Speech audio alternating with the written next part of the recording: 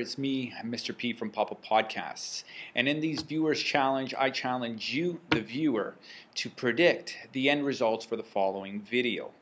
So in the comments below, what I want you to do is I want you to watch the video, and using the knowledge that you've learned in your chemistry class, I want you to predict the type of reaction that is taking place.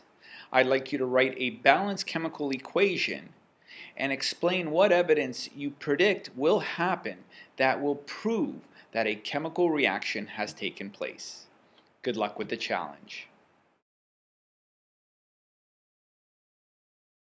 Here we've got two chemicals. We've got copper 2 sulfate and we've got sodium hydroxide. So again, just like the other stations, what you're going to do, just 3 eyedroppers full. I'm just going to do 1 for this demo into each one of these test tubes. I'm just going to do a second one there just because that one's not taking up much. So what you're going to do is once you've collected your liquids into each test tube, pick one or the other, pour one into the other. And what I want you to do is at this station, right, you stir it up a bit. You might want to let it sit for a little while and continue to start writing, finishing up the write-up for this lab.